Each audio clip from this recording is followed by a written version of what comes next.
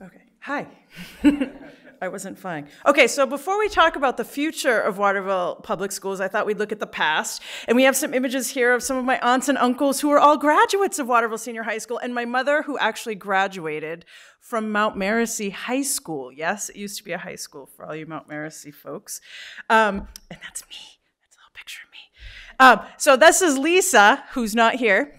But these are her daughters, and now we have Waterville Senior High School now. And so her daughter Lucy's actually at Waterville Junior High School in 6th grade.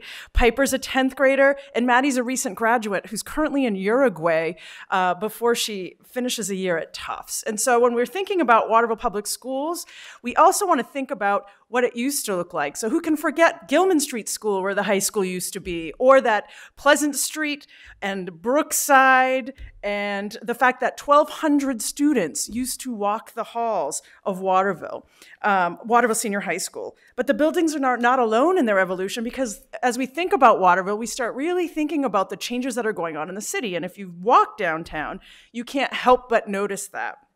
So after an exciting discussion that Dr. David Green, the president of Colby, had about Waterville Public Schools, Eric Haley, who Hannah talked about, went to him and said, "Do you see a vibrant Waterville without vibrant public schools?" And David said, "No, I don't. We need to talk." And Waterville SPaRC was born. And SPaRC stands for Strengthening, Partnering, and Reinforcing Community. And that's really what we're here to do, getting every corner to envision how we might enhance learning opportunities for residents at every end of the age spectrum in our city. So SPaRC's ambitious mission is to make Waterville a hub of educational excellence that starts at birth and continues through the lifetime. And a steering committee was recently formed with members all over the education spectrum, from Waterville Public Schools, Educare Central Maine, Mid-Maine Adult Regional Community Ed, and then also our college partners, Colby College, Thomas College, Kennebec Valley Community College, parents, community members, and one brave high school student. All right, and so we're partnering with a team from the American Institutes of Research, who are a nonpartisan, nonprofit organization, to facilitate this huge information gathering initiative for this phase one. And our theme is radical inclusiveness. And what that means is we're looking for voices from everywhere in the community. And so the AIR team has been meeting everywhere from the Alphon Youth Center to the homeless shelter to Kennebec Behavioral Health, the South End Teen Center, Mid-Maine Chamber of Commerce, and beyond. Some of you may have talked to them. At the same time, they're gathering information from all of the schools within the buildings, with focus groups with parents and teachers and students. And this past week, they were doing observations all over the buildings to see what learning and teaching looks like in our schools. In our largest, most exciting event came in early January, where almost 150 community members came together to talk about the strengths, challenges, and dreams regarding education in our city. And the main theme of this wildly successful evening was what is possible if we all work together, right? It was powerful. Was anyone there? Anyone here? Some of you? Is that a few? Yes, Hannah, I know.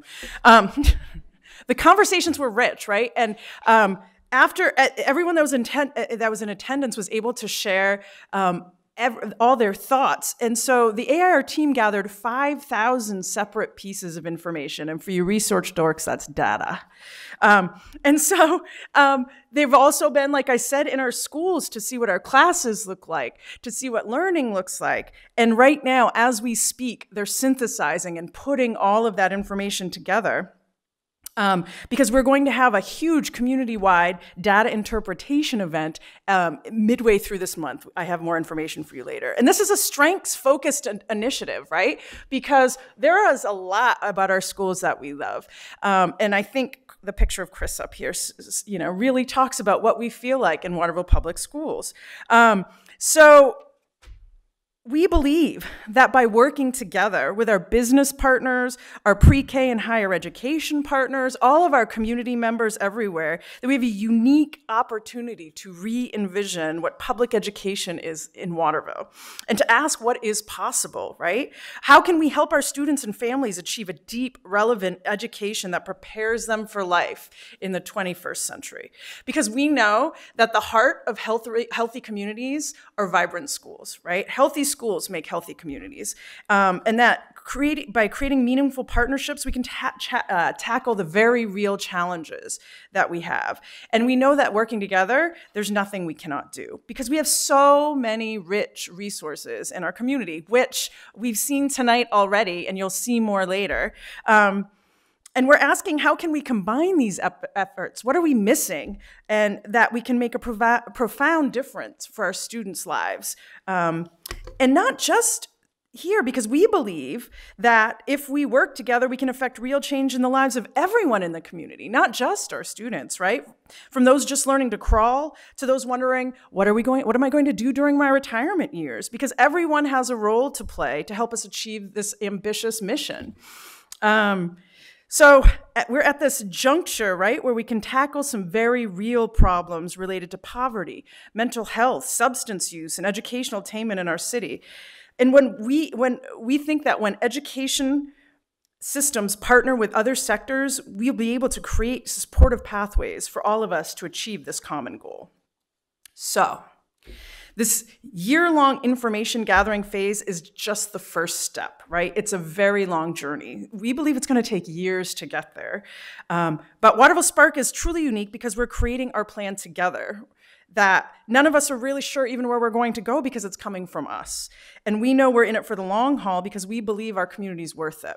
So, just like SPaRC, I couldn't put this together without all of these groups because they gave me pictures. Weren't those cool pictures? And I really think that if you're interested in learning more, we have a website, WatervilleSPaRC, SPaRC.org. There's papers out back. The community meeting is on February 26th. And thank you.